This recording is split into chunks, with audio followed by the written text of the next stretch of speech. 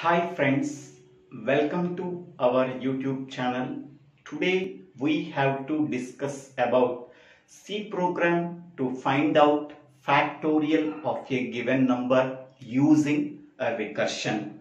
In the previous video we are already discussed about C program to find out the GCD of two numbers using a recursion. If anybody wants, please refer that video in my YouTube channel. Now we have to discuss about how to find out the factorial of a given number using recursion in C programming. First, we have to declare the header files #include stdio.h standard input output header file. Next, second header file is #include conio.h console input output header file. Okay. Next, we have to declare the function prototype before the main function. So, int factorial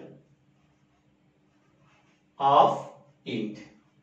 This line is called as function prototype. It tells to the compiler this function is used in the below program. Okay. Void main.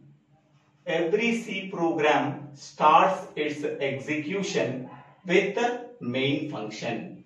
So, void main. So, brace begin. What are the variables that we have to declare? We are declaring two variables, int I comma n. Okay. I is nothing but loop variable, n is nothing but for which number we have to find out the factorial. Okay. Now, CLR SCR, so clear screen function. So this function is used for clear the output screen. This function is included in the header file called #include conio.h, so that we must include this header file. Okay. Next one, printf enter n value. Enter n value. This n value is read from the keyboard by using scanf function. Okay. So scanf %d double quotes n comma ampersand n. Okay. N value is read from the keyboard by using scanf function. Okay. Next, I am declaring another variable, that variable called as fact. Okay. In this variable, we are store the result of factorial of the given number. Okay. Now I am writing fact is equal to factorial of n. n.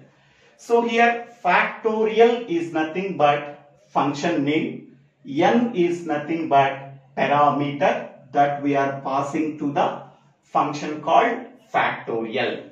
This is called as calling function. Okay. Next. So printf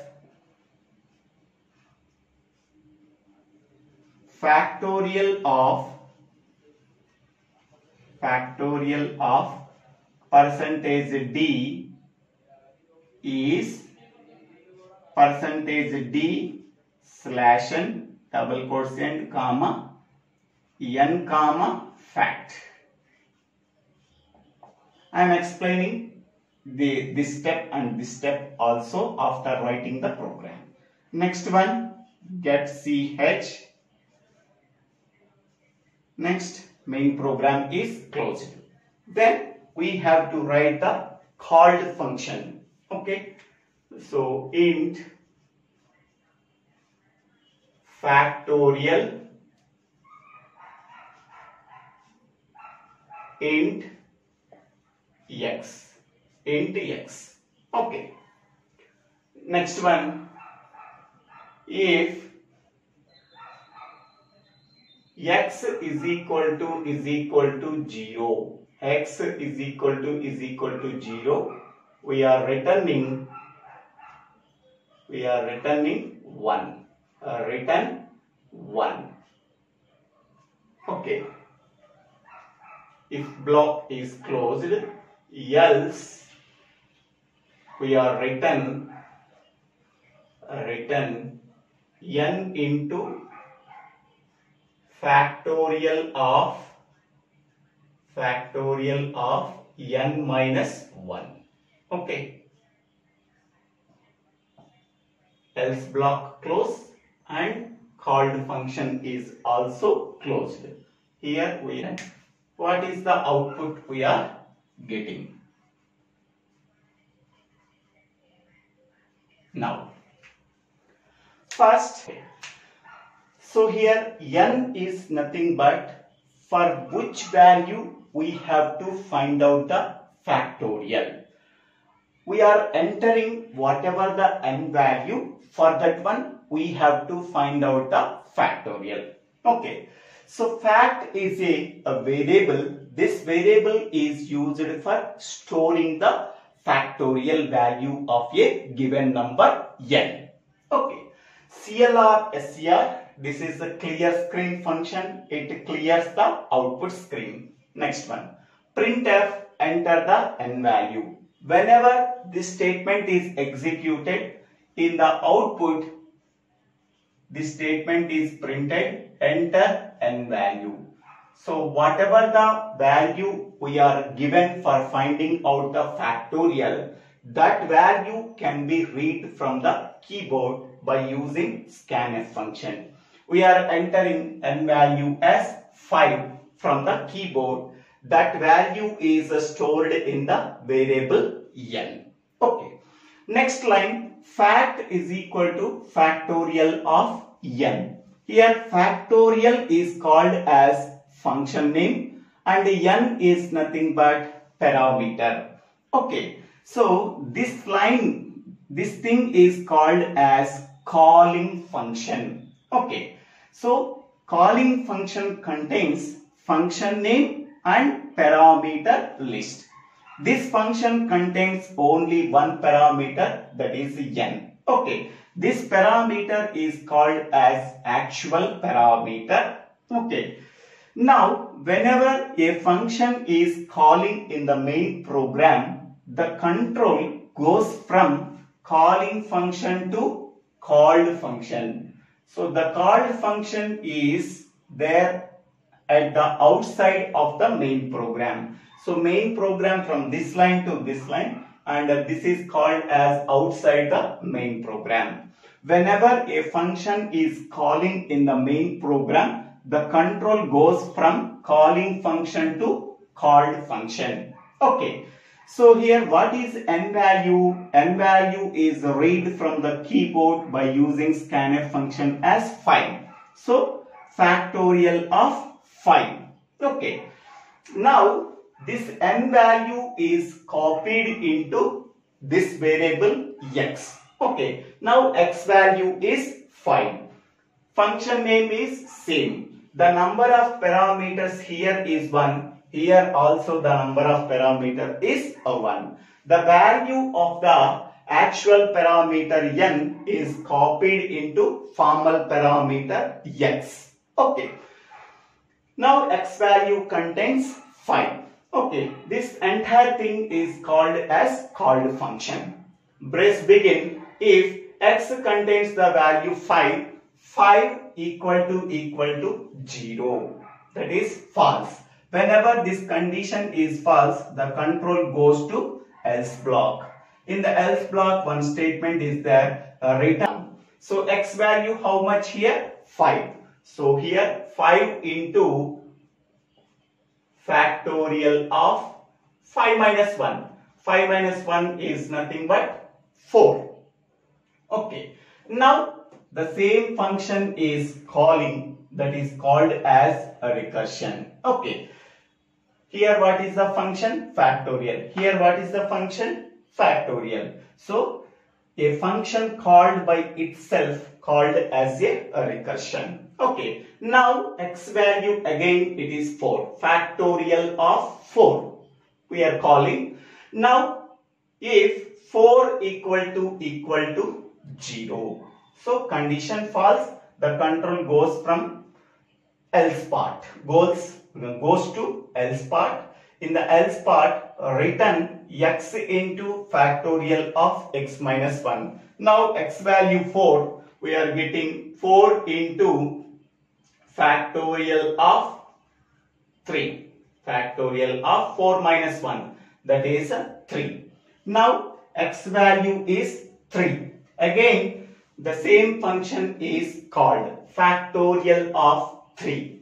Brace begin. If 3 equal to 0, that is false, the control goes to else block. Return x into factorial of x minus 1. Now what is the value of x? 3. So 3 into factorial of 3 minus 1 is 2. Okay. Now x value is 2. Again the same function is called. Okay. Factorial of 2.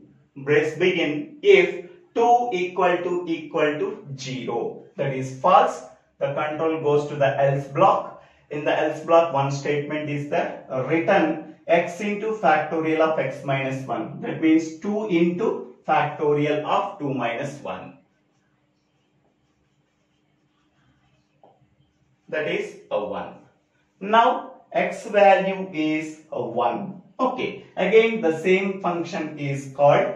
So factorial of 1.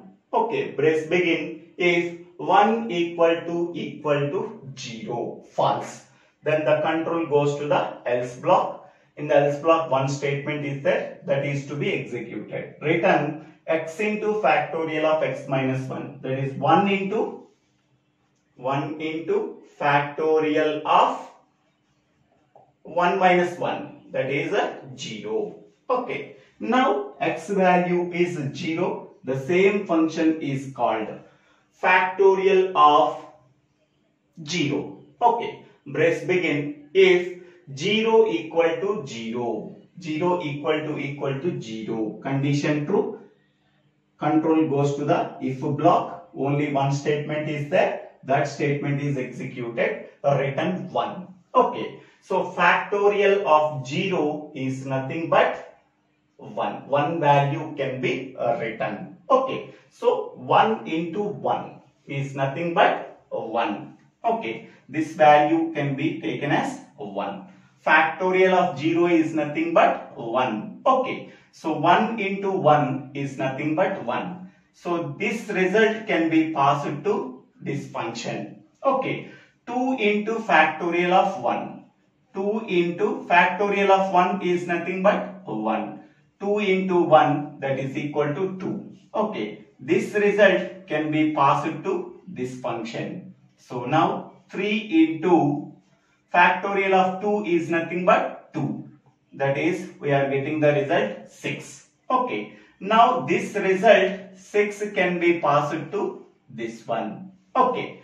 So here 4 into factorial of 3 is nothing but 6. So 4 into 6 is 24. Okay. Now this result can be passed to this one. Okay. So now 5 into factorial of 4 is nothing but 24. Factorial of 4 is 24. 24 into 5 is nothing but 120. Okay. Now this result value 120 can be written from called function to calling function. Okay. 120 is the 120 data type is integer, so that we have to write int data type before the function name factorial. Okay. This 120 value can be written from called function to calling function. So this this function value is nothing but 120. This 120 can be assigned to the variable on the left hand side, that is fact. Now fact contains 120. Okay. So printf factorial of %d is %d/n comma fact. N value is a 5, fact value is a 120. Okay. What we are getting?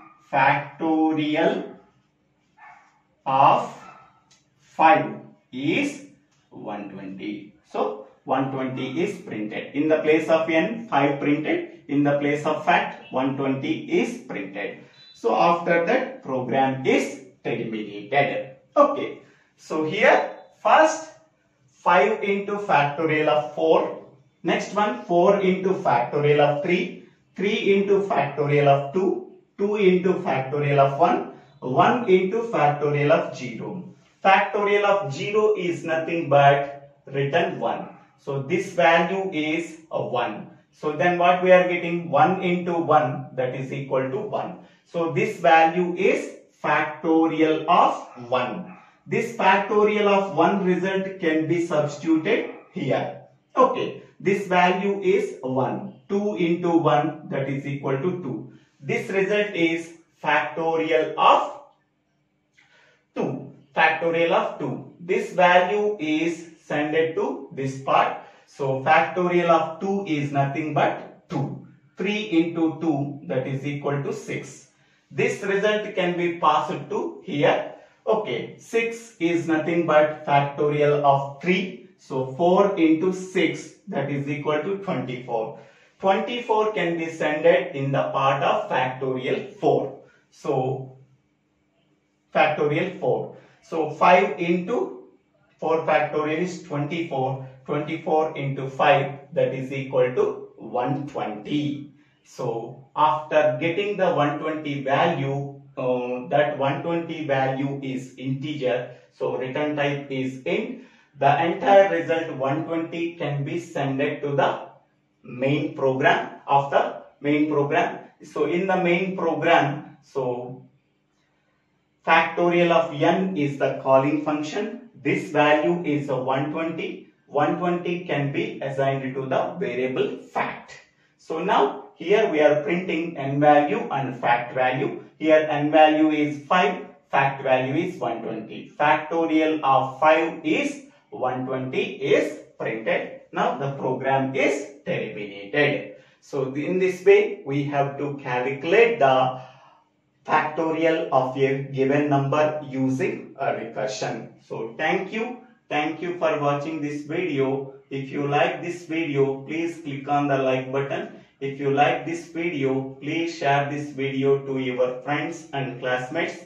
If you like this video, please subscribe my channel name. So DIVVELA SRINIVASA. Thank you.